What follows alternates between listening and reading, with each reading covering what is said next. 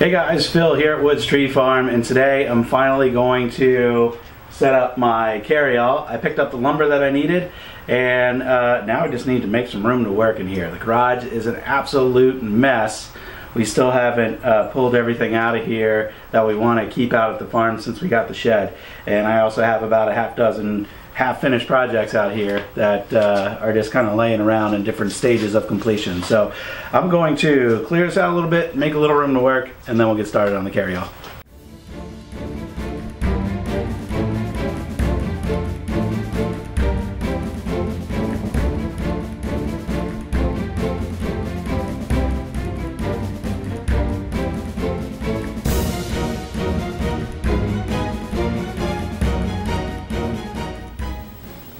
Well, the first thing I'm going to do is cut this lumber down to size. I bought 10-foot lumber for the bottom and the back, and I'm going to cut that lumber in half down to 60 inches, and then that'll make the cargo box of my carryall 60 inches wide on the outside. So here we go, cutting them down.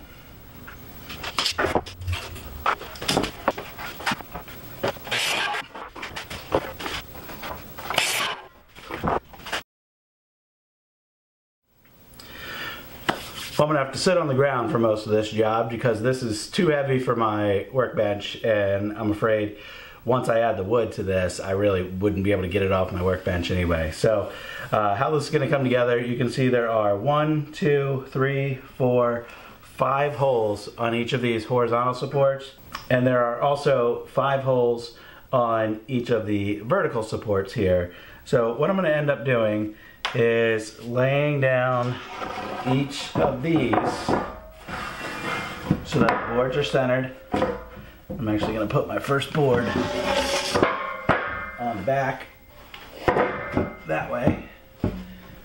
Then this one will go flush up with it, and then each of my other boards will come out from there. And since I'm using the 2x6s, they should line up just fine with each of those holes. If I lay them down here, see if I did my math correctly. Yeah, so they'll be a little off center, and that's okay. Get my last board over here.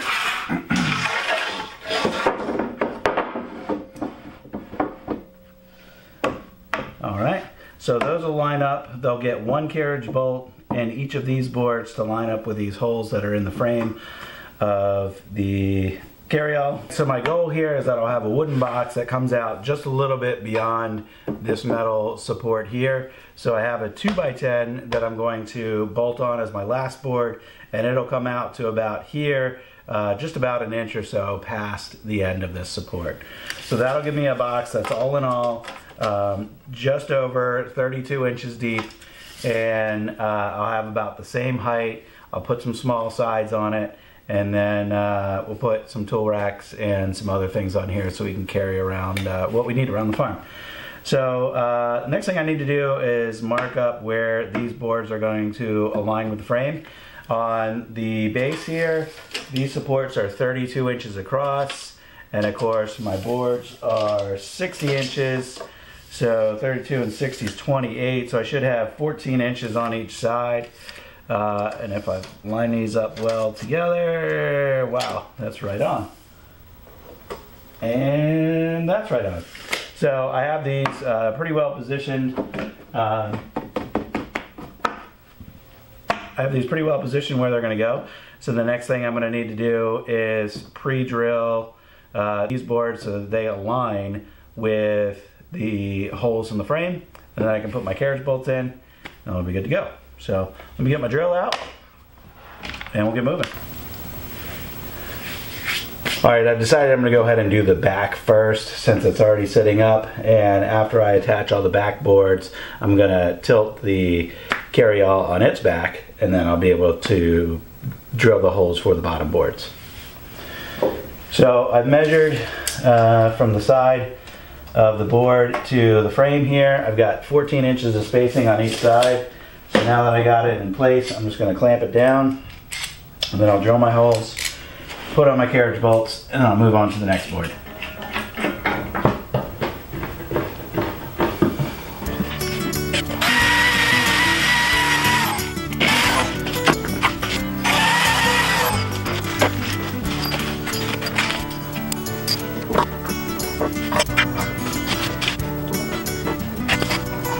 As far as hardware goes, I have 2.5-inch galvanized by 5/16 inch carriage bolts, and I'm just gonna put these on hand tight for now. I'll put on each of the boards here, and I'll come back and tighten everything down.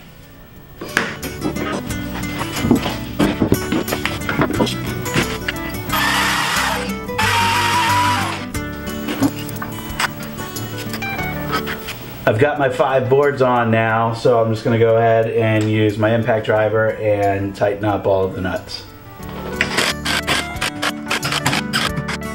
Now I can flip this whole thing over on his back and do the same thing for the other boards.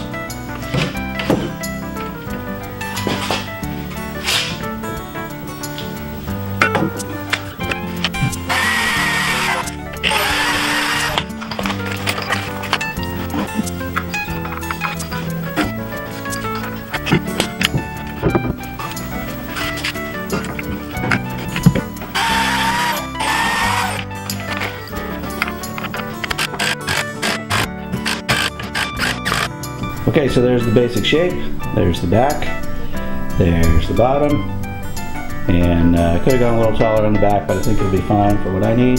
So next up, I'm going to figure out how to put some sides on this.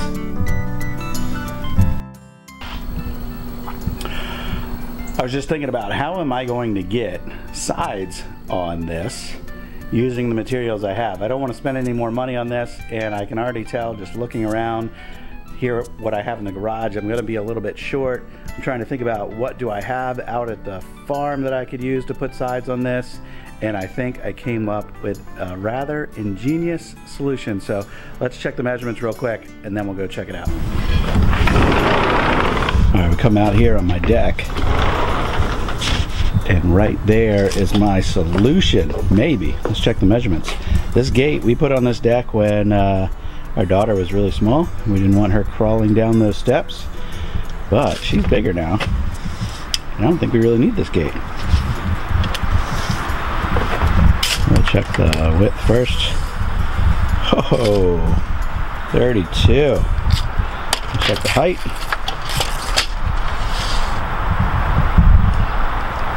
All right, just under 34 high. So the gate right now is a little higher than my carryall, but I could put another board on top. So I have 2 of those, one for each side. They obviously already have hinges on them, so I think this will work great. Take these off, put them on carry-on. Yeah.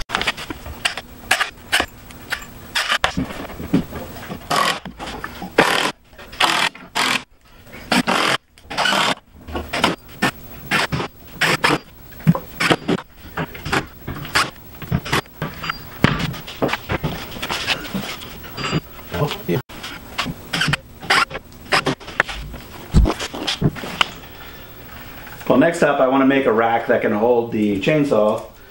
So if it goes on there like that, or spun around like that, need something that'll hold the blade. So I'm going to do them on inside. I'm going to do the rack on the inside because I plan on putting some other tool racks for hand tools like shovels and rakes, and maybe a rack up above for a weed whacker or something, and that'll all get mounted to the other side of this. So the chainsaw brackets will get mounted here so that the blade can slide in this way.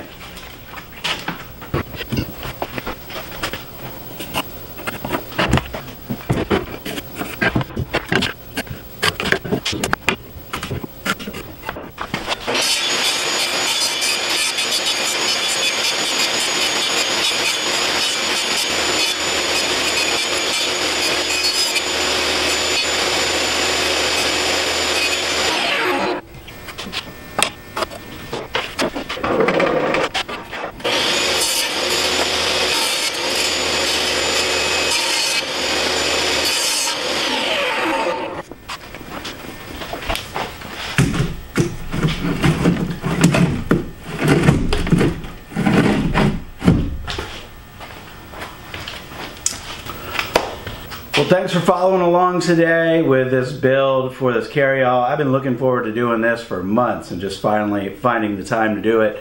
So now I've got to haul this back out to the farm. I won't get a chance to do that until I bring my utility trailer home next time. So first time I put this to use, I'll do another video and show you how it works. Thanks for watching today. If you like this video, be sure to give it a thumbs up and subscribe to our channel as well. And you can keep up with all the work that we're doing out on our farm. Thanks for watching. That's all for today. See you later.